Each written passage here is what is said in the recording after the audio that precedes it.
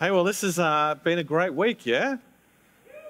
Great week. And it's been my great joy to be here with you and to take some time to share together in God's Word. It's been really uplifting for me to see you guys just pour yourself out in worship to God. And here's what I want to say about that. For some of you, that's been easier here because you've been following. But now is the time for you to go back to your churches and lead. Right? Because if you go back to your churches and follow, what you'll do is you'll follow, like what you were doing back at your church, which is probably not taking a posture of prayer, praise and worship, of receiving from God. It's been kind of like maybe just sitting there. But what you've been doing here is something different. You've been engaging, you've been pressing in, you've been seeking God, you've been responding to Him. And I dare say that doesn't happen in the same way every Sunday in your own local church. That's because you've been following. Now is the time to lead. So take what you've learnt here, what you've done here, and go back and keep doing it and influence others and see a change come. We're going to be in the book of Exodus, but before we do, we're going to pray that ancient prayer that we've been praying every time we've opened God's Word, taking that posture of open hands before God, open heart to receive from Him. So would you probably know it off by heart now? It'll be up on the screen just in case. Would you just, if you know it, close your eyes, bow your head, open hands, open heart, and pray with me. Ready? Come, Holy Spirit. Is it there? Holy Spirit, come. Come, Holy Spirit, come. One more time. Holy Spirit, come. Come, Holy Spirit, come. And so we want to hear from the Holy Spirit today. Part of His job is to actually make Scripture come alive to us, help us to understand the Word of God. And so we're in Exodus chapter 3. Exodus chapter 3. I'm going to read a big chunk of it to you. Exodus gives us the story of the deliverance from the Israelites from their slavery and bondage in Egypt and their 40-year journey through the desert to the promised land. Exodus chapter 3 is where we're going to be. I'm going to read to you, I think, from verse 1, yes, through to verse 14. Again, it'll be up on the screen, but it's good to follow along if in your Bible if you have it. Here we go. This is about Moses. One day Moses was tending the flock of his father-in-law Jethro, the priest of Midian. He led the flock far into the wilderness and came to Sinai, the mountain of God. There the angel of the Lord appeared to him in a blazing fire from the middle of a bush. Moses stared in amazement. Though the bush was engulfed in flames, it didn't burn up. This is amazing, Moses said to himself. Why is it that this bush is not burning up? I must go and see it. When the Lord saw Moses coming to take a closer look, God called to him from the middle of the bush, Moses, Moses. Here I am, replied Moses. Do not come any closer, the Lord warned. Take off your sandals, for you are standing on holy ground. I am the God of your father, the God of Abraham, the God of Isaac, and the God of Jacob. When Moses heard this, he covered his face because he was afraid to look at God. Then the Lord told him, I have certainly seen the oppression of my people in Egypt. I have heard the cries of distress because of their harsh slave drivers. Yes, I'm aware of their suffering. So I have come down to rescue them from the power of the Egyptians and lead them out of Egypt into their own fertile and spacious land. It is a land flowing with milk and honey, the land where the Canaanites, Hittites, Amorites, Perizzites, Hivites, and Jebusites now live. I did practice that. That was a bit hard. Verse 9, look, the cry of the people of Israel has reached me, and I have seen how harshly the Egyptians abuse them. Now go, for I am sending you to Pharaoh. You must lead my people out of Egypt. But Moses protested to God. Who am I to appear before Pharaoh? Who am I to lead the people of Israel out of Egypt? God answered, I will be with you, and this is your sign that I am the one who has sent you. When you have brought the people out of Egypt, you will worship God at this very mountain. But Moses protested, if I go to the people of Israel and tell them, the God of your ancestors has sent me, they will ask me, what is his name? Then what should I tell them? God replied to Moses, I am who I am. Say to the people of Israel, I am has sent me to you. Now Moses is 80 years old at this point. The story so far is that he was born to Hebrew slaves at a time when it was very dangerous for Hebrew babies to be born, because the policy of Egypt was to try to depopulate Egypt of the Israelites, to keep their numbers down, because they were afraid that if they were too populous, they might overthrow the Egyptians. And so they had this policy of throwing baby boys away into the Nile River. That's how they would keep the population down, is if a Hebrew slave had a baby boy, they would be thrown into the Nile River.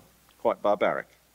But Moses' parents had kept him at home and hidden him for 3 months, and probably until he got a little bit noisy at 3 months. And after 3 months, what they did was they put him in this little floating basket and hid him in the Nile River amongst the bulrushes. His older sister, Miriam, would stand on the riverbank and just keep watch, keep an eye on him. Until one day, the Pharaoh's daughter found the baby Moses in this basket, and she took him home and adopted him as her own son and gave him the name Moses, we read. Now Miriam, being a very smart older sister, she ran after Pharaoh's daughter and said, you're probably going to need a nursemaid to take care of this baby. And she offered to find a nursemaid for Pharaoh's daughter. And her mother, the mother of Moses, was able to actually bring up her own child as the nursemaid in the palace of Pharaoh, probably paid to do so. Pretty sweet deal. Moses grew up and in the royal courts as the son of Pharaoh's daughter. And at the age of 40, it seems that he knew that he wasn't actual Egyptian royalty, but that he was the child of Hebrew slaves. Somehow he seemed to know that, because when he saw the Egyptian slave drivers beating up an Israelite slave, he got angry and he killed the Egyptian. Well, I mean, he knew he'd done the wrong thing, so he hid the body. But as often happens, someone found the body and word was sent to Pharaoh, who then looked for Moses. Someone told him Moses had done this. So Moses fled from Egypt, fearing for his life. And he went out into the Midian desert, found a job with some girls who were looking after their father's sheep. He married one of them and then spent the next 40 years living in the Midian desert. So that happened when he was 40. 40 years later, he's still tending sheep in the Midian desert, which makes him, someone passed maths, 80. So, one day, after 40 years of this, after 40 years of looking after sheep, 80 years old, he saw something a little unusual off in the distance in the desert. A bush had kind of burst into flame. Now, I mean, that is a little bit unusual. I mean, I guess it was hot and dry, and maybe somehow it burst into flame. So he kind of thought it was unusual, but kept an eye on it. Normally, if a bush was on fire, it would kind of eventually burn itself out and there'd be nothing left but a pile of ash, right? But this bush kept burning. And so Moses he looked at it again and kept an eye on it. He looked again later, it was still burning. Probably stopped and had lunch. Looked again, it's still burning. And he thought to himself, what is going on here? I think I should go over and see what this strange thing is. See this strange sight. And as he approached the burning bush, God spoke to him from within the burning bush. Now, Moses didn't know this was God at that moment. Initially, he wondered why this thing wasn't burning itself out. But he knew something unusual was happening, so he went to investigate. And there will be times when you see God at work, perhaps in someone's life. And if you are wise, if you see with spiritual eyes, you may ask the same questions as Moses. What is going on there? Maybe I should go and see what's happening. What's happening here? What is this unusual thing that is taking place in this person's life? You know, the people who have impacted me the most have been the people whose lives have caused me to wonder, what's going on in this person's life? How is it that they live like that? Whatever it is, it's not normal, it's not usual. And the more I've looked, the closer I've looked, I've discovered that it's God at work in them, God at work through them. And we ought to live our lives like that too. Lives that make other people question, what is going on in that person? Why are they like that? How can they be so loving, so forgiving, so generous? How can they be so joyful despite what's happening around them? Well, Moses went to inquire, as we ought to when we see that in a person's life. He went to see what was going on, why this bush wasn't burning up. And when he did, God spoke to him. He said, Moses, God knew his name, and God knows your name.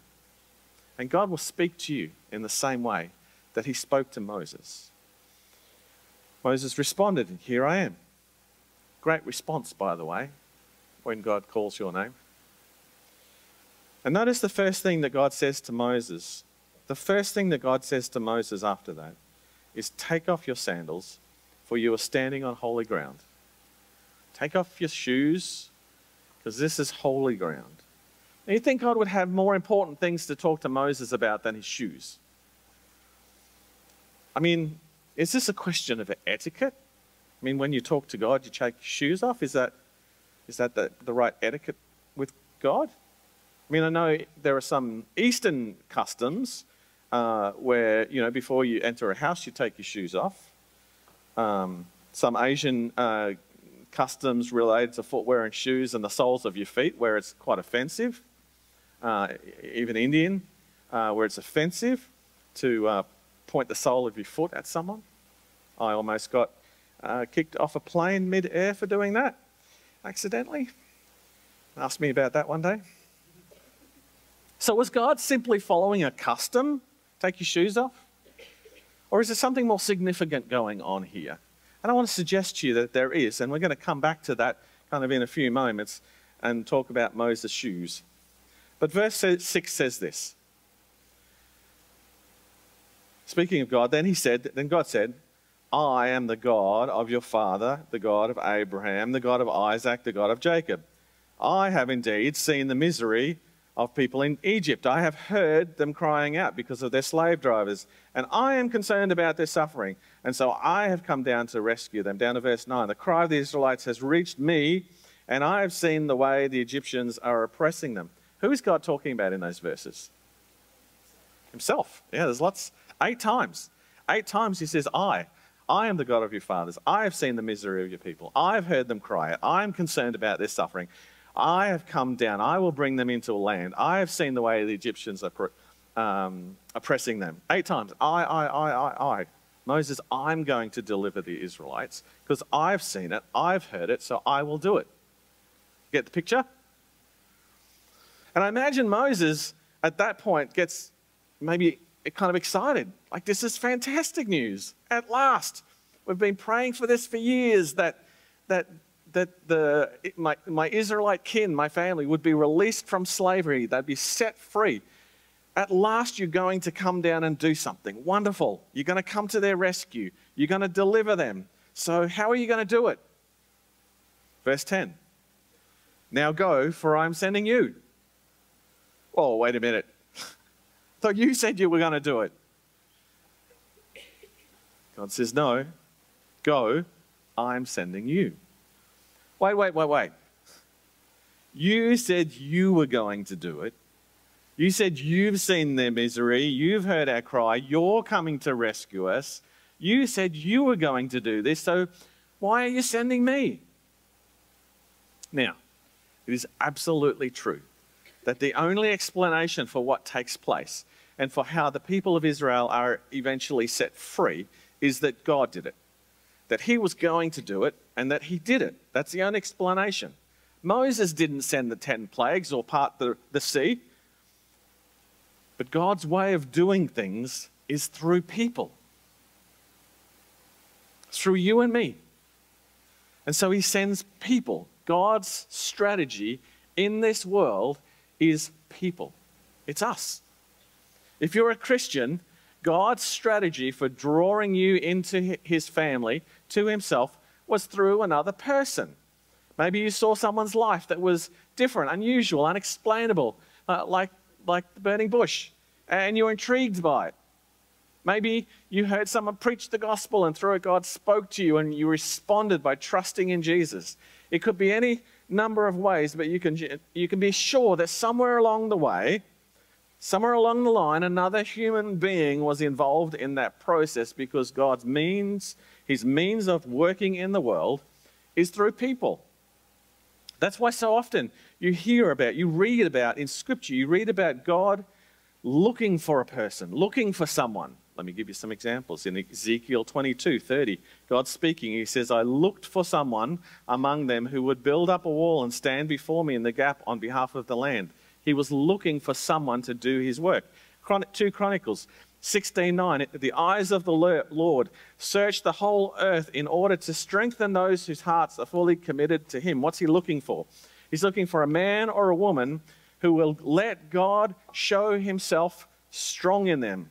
He's not looking for strong people who will be strong for God, but people who will let God show himself strong in them and through them. You see the difference? God's strategy for reaching the world is us. It's only going to happen as he finds people who are willing, obedient, dependent upon him, and available to him.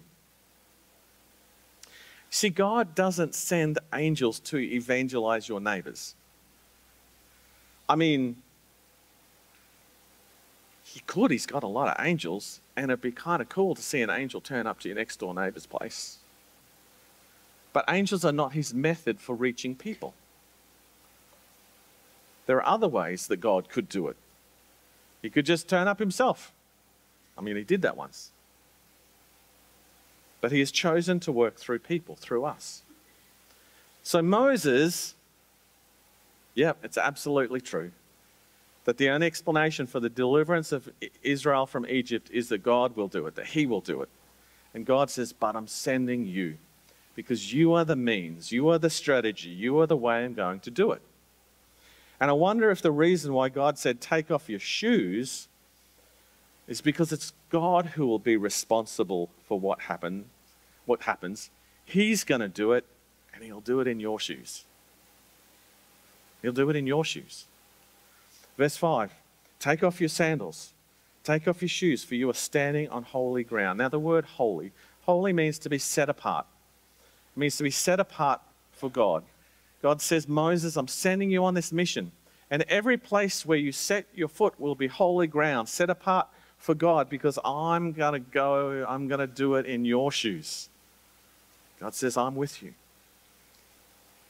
Isaiah 52 verse 7 says, how beautiful on the mountains are the feet of those who bring good news. How beautiful on the mountains are the feet of those who bring good news. Why feet? I mean, would it make sense to say how beautiful is the mouth of the one who brings good news? Or even how beautiful the mind is the one who brings good news? Or how beautiful is the heart of the person who brings good news? Why does it say feet? How beautiful on the mountain are the feet of those who bring good news. It's because before God is interested in your ability, he's interested in your availability. Before he's interested in your ability, he's far more interested in your availability. Are you prepared to go where he says go? Well, that means take off your shoes before God. You're standing on holy ground. Let him step into them because it's his work. He's going to do it. He's the one who's calling you. Moses responds to God's call by saying, who am I? Who am I to appear before Pharaoh? Who am I to do this, to lead the people of Israel out of Egypt? And then he follows up with this long list of excuses. I'm too old. I'm a failure. I'm a refugee. I'm a foreigner.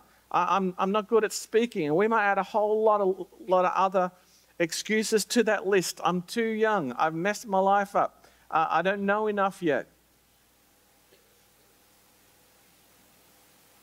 God didn't pay any attention to all of that. You know what God did when Moses made these excuses? He totally ignored them. He ignored Moses' excuses. Every one. This is how he responds. Verse 12, he says, I will be with you. That's God's response to Moses, to his complaints, to his excuses. I will be with you. I'll be right there, walking with you in those shoes, those sandals you took off. See, Moses was forgetting something. God says, you're forgetting, Moses. I am sending you. I'm asking you to take your shoes off, to surrender your feet to me, because I'm going to go with you. I'm going to do it. I'm sending you. I want your availability. I will be with you. It will be God in Moses' shoes. Moses is not being invited to go and work for God. Hear this, because it applies to us too.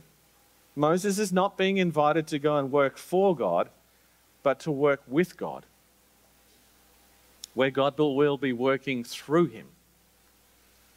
Not for God, but with God, allowing God to work through him. You see, before God is interested in our ability, he's interested in our availability. Can I have your shoes, Moses? Are you available? Will you go where I ask you to go? Will you do what I ask you to do? And so the logical question then is, if you are going to be with me, well, who actually are you?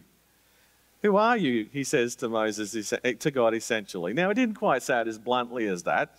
He used the old trick, right? The old trick where in verse 13 and 14 he says, if I go to the people of Israel and tell them the God of our ancestors, because that's how much he knew, God of Isaac, Jacob, God of our ancestors has sent me to them, they will ask me, what's his name? So what should I tell them? This sounds like the old, like asking a question on behalf of a friend. Like, I've got this friend who was just wondering, if the Israelites ask your name, what should I tell them? Verse 14, God replies to Moses, I am who I am. Say this to the people of Israel, I am has sent me to you. Now that doesn't sound like a very helpful answer, does it? What's your name? Rob. Oh, that's a little bit more helpful than what's your name? The guy who came up from Brisbane. I'm that guy. It's kind of like what God says there. But actually, it's a great answer. It's a great answer when you think about it. It's a great answer when you look into it, when you understand. See, God didn't say, my name is I was at the burning bush. Remember this moment. Remember your call. It's going to sustain you as you go through this life of ministry. Remember this point. Remember your commissioning. That'll keep you going. No, he didn't say I was. He didn't say that. He didn't say I will be. I'll be in the land of Canaan on the other side of the Jordan. When you finally get there, keep your vision where you're headed, where you're going. I'll be there. That's my name. I will. He didn't say that. He said, I am.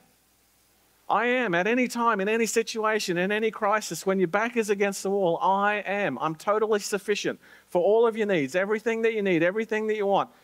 Always with you. The answer to every question, the healer of your soul, I am. God's name is I am. Not I was, not I will be. I am. He is, present tense, always, enough, sufficient for you, always able. And so the big question you need to ask Moses is not, are you, Moses, up to the task? The big question you need to ask is, am I God? Am I up to the task? Do you believe that I'm enough, God is saying? And so, campus, I'm asking you today, do you believe God is enough to go with you, to sustain you? Is He able to help you through every situation that you face in your life? Have you given your shoes to God? Because when your feet belong to God, He will put you in the right place at the right time for the right purpose. And so as we close this afternoon, I wonder where God is calling you. God called Moses, gave him a task. He took his shoes off because he was standing on holy ground. And in a sense showed his availability. Yes, there were questions. Yes, there were concerns. Yes, there was some pushback with some excuses, but ultimately he surrendered to God and said, yes, I will go. My feet are yours. Walk with me in my shoes. Let's go do this thing together. And so I wonder where God is calling you to go. I wonder what God is calling you to do. You might be in the very early process of working that out, and that's okay. You don't need to be able to answer that question. But you might also be right in the middle of arguing with God like Moses did, making excuses about why you can't do that thing that he's asking you to do or calling you to do. Maybe he's calling you to do something really specific that's a bit more immediate, like befriending someone who doesn't yet know Jesus. Maybe that's what he's calling you to. Maybe he's calling you to something more career path oriented, like to be a missionary, or to be a pastor, or to be a church planter, or to be part of a church planting team that launches out to extend the kingdom in a new place, in a new way. Maybe he's calling you to serve in your local church, on the worship team, or in the Sunday school, or on the greeter at the door, or making coffee. Maybe he's calling you to study, whether that's ministry study, like Kingsley College, that some of you will get to hear about this afternoon, or some other area, because here's the thing, we need committed Christian teachers. We need committed Christian lawyers, especially. We need committed Christian counselors and nurses and tradies. We need committed Christians across the whole gamut of the workplace. But we also need Christian leaders in the church. We need pastors. We need missionaries. We need church planters. And we need those who will serve alongside of them. So what is it that God is laying on your heart? How does He want to use you with a unique makeup and gift set that is just you?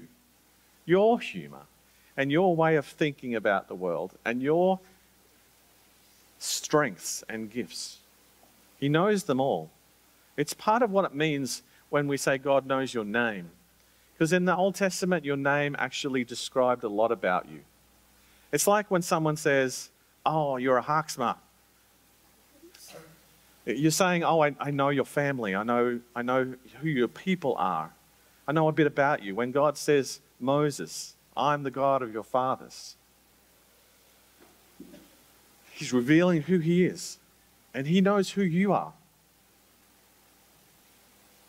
And so what is God laying on your heart? How is He wanting to use you? Don't be afraid. Don't make excuses. Just take off your shoes and say, yes, Lord, here I am. Here are my shoes. Here are my feet. I'm standing here. My shoes are yours. On holy ground because I'm in your presence and I'm declaring that I am available, ready and willing to serve, to go, to do what you call me to do, whatever you say, because I know you'll be with me. And I know that you'll be at work in and through me.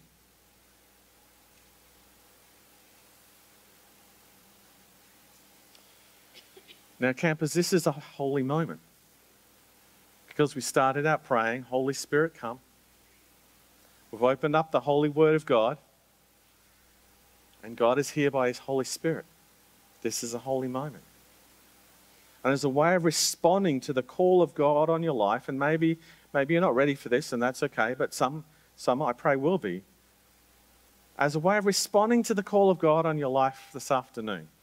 I'm going to ask you to do something a bit different, a bit weird, but then that's what God did with Moses, right? I'm actually going to ask you to do the same thing, to take off your shoes. As your way of responding when you're ready, to say, yes, Lord.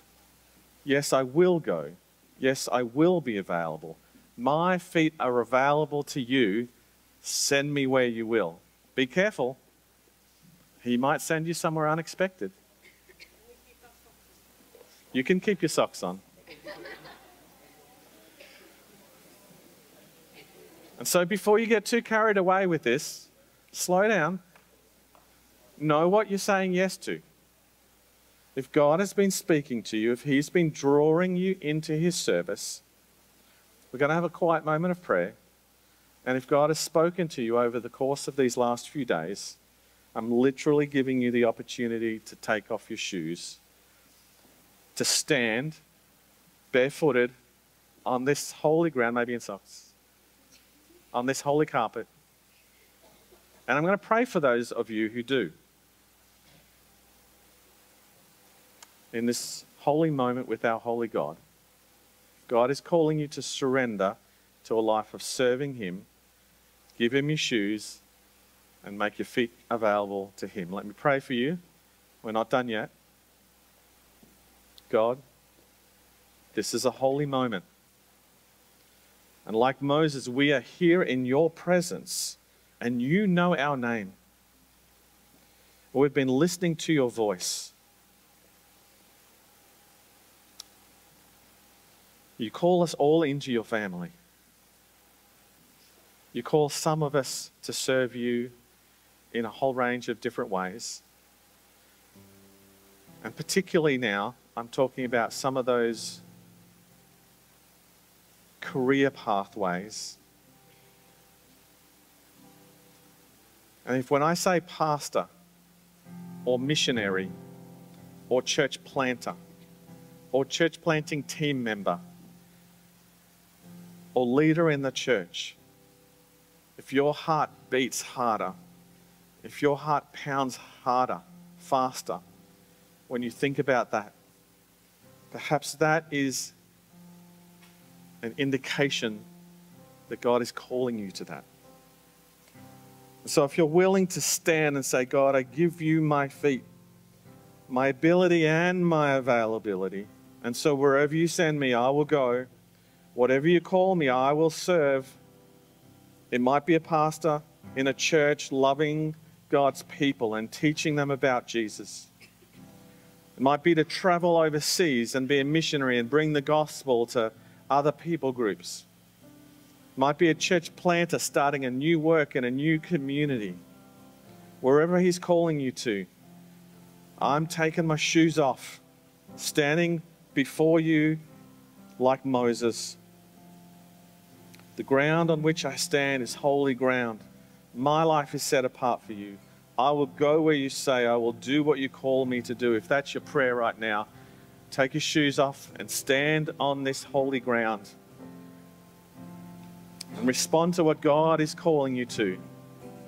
Because God is here and He is speaking and He knows your heart and He can speak right into you. He knows your future. He knows how He's wired you. He knows how He's gifted you. He knows the people who need to hear your testimony. He knows the way that you will respond as a leader in His church. He knows how you're wired to do church, maybe differently to the way church has always been done. To start something new. Maybe you have that apostolic kind of gift to go and initiate new things, new churches, new ways of doing church. Maybe you've got that kind of more prophetic gift where you'll stand up and declare that this is a new day for the Lord, a new day for the church, and call others around you, your peers, young people, to follow God and to serve Him with all of their lives. God, we stand before you now. We're standing on holy ground in this holy moment because you are here by your Holy Spirit. And we say, use us. Would you use us? Would you use this generation of people? I mean, you've been using me for a long time, and I'm grateful for that. And I see standing before me this whole new generation of those who are willing to serve you, God. Lord, would you not let them turn to the right or the left, but walk in their shoes with them, that they would stay on your path, that they would continue to serve you, that they would go the hard yards. It wasn't easy for Moses. It's not easy to pack up and move to another country, to learn another language so you can be a missionary and see people not wanting to respond to you perhaps for many years. It's not easy to have to study to be a pastor and go through that kind of time of not having much money to pay the bills and maybe not see a lot of response in people's lives, struggle in a small church that might not be able to pay you.